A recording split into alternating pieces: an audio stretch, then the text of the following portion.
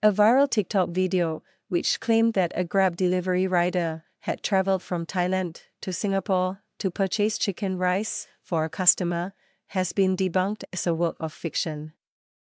A spokesperson from Grab clarified the situation in response to queries from Yahoo Southeast Asia on Tuesday, October 31st. The Grab spokesperson stated, "We understand that the fictional video was created by a member of the public independently. We do not offer such a service, and the person starring as a delivery partner in the video is not registered with Grab."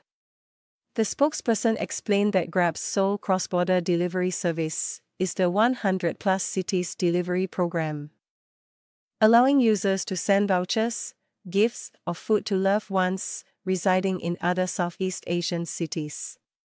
However, it does not support the ordering of food from different cities to be delivered back home.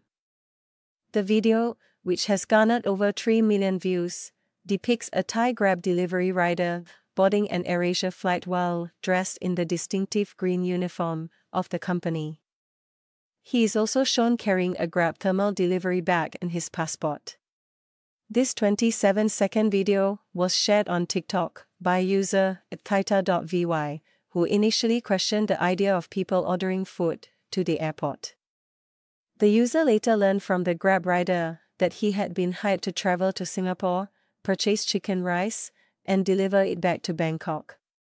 The fictional video has generated plenty of online chatter, with some netizens saying they were not surprised that rich people would commission such a service.